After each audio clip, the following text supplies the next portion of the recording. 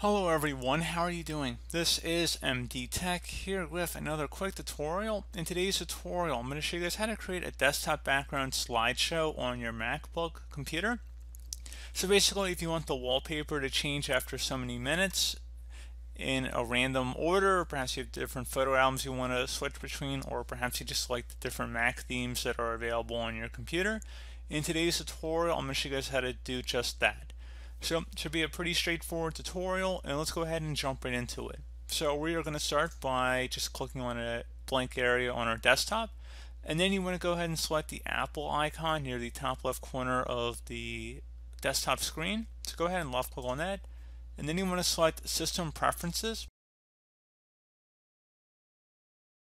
Select where it says Desktop and Screensaver. Select the desktop button. And now at this point there should be an option where it says change picture. Go ahead and check mark inside of that, and then where it says every 30 minutes or so, or whatever interval you want to change it, click inside of here, and you can set it to change every 5 seconds, every minute, 5 minutes, 15 minutes, 30 minutes, every hour, or every day, or perhaps when you're waking up from sleep or when you're logging in. And once you have it how you want it, or in terms of how often you want the frequency to change, you can go ahead and select on the left panel here what you want to use as your source of this. So you can go ahead and select different themes here, so such as the light and dark desktop theme, desktop pictures perhaps. So you just would go ahead and click inside of a different area here, and then you would have a rotating theme between these options. Or maybe you had a photo album, so let's say your folders, let's say your pictures folder, if you were to go ahead and left click on that.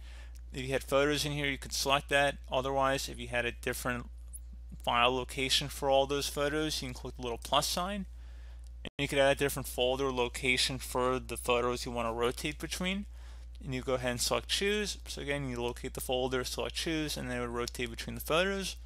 Just be cautious with this, that if you accidentally delete the folder containing these photos, if you pick some custom location, your wallpaper will more than likely be broken and it's not going to work. You'd have to go and change it back to something else.